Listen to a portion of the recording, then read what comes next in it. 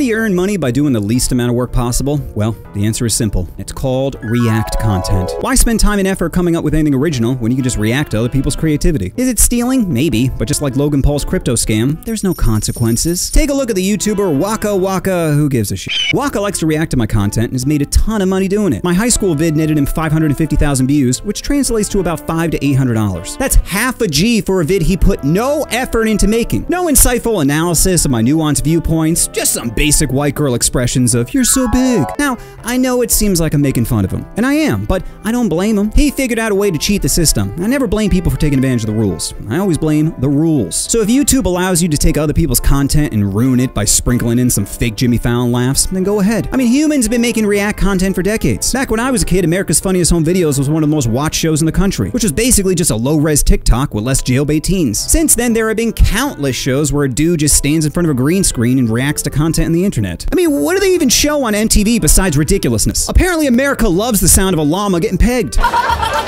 So stop thinking hard work is how you become successful. Mexicans are some of the hardest workers out there, and I can't think of one CEO named Jesus. Capitalism doesn't reward hard work. It rewards you for exploiting other people's hard work. You think Bezos is welding steel in his new warehouse? No. He'd be 20 stories up saying, "How do I get these undesirables to work faster?" Believe me, there ain't no calluses on his hands. So if you're not talented and are looking for easy ways to earn bread, then be like Darkness over here and start stealing. But why don't I make React content, you may be asking yourself? I got over 700,000 subs. I'm bound to get a bunch of views. Why do I spend 25 hours writing one vid when I can make 5 in an hour? Think about how much money I can make, the resources, the women, the power I can have. I can feel it. I can feel it creeping in.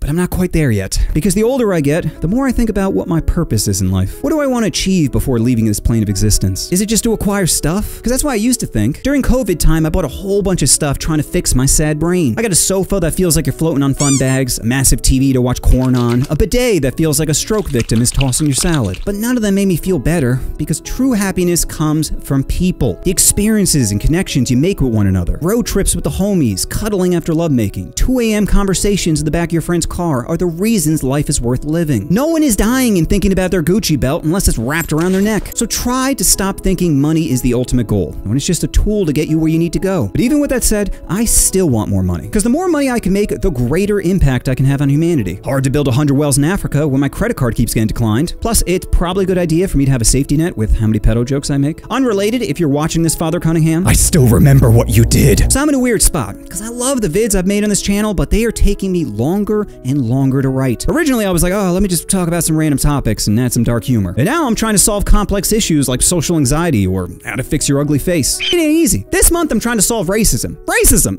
No biggie, right?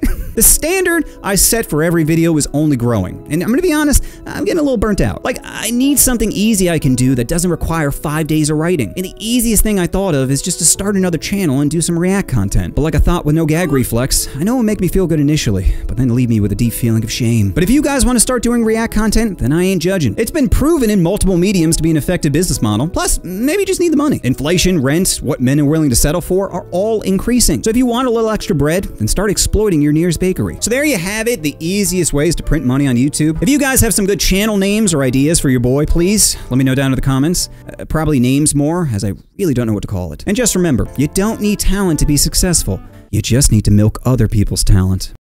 America's Funniest Home Videos, hosted by Bob. Don't pronounce if you have a lisp. Saget. You know what you want to do. Oh, you want to push that subscribe button. Oh, push the button. Push the button.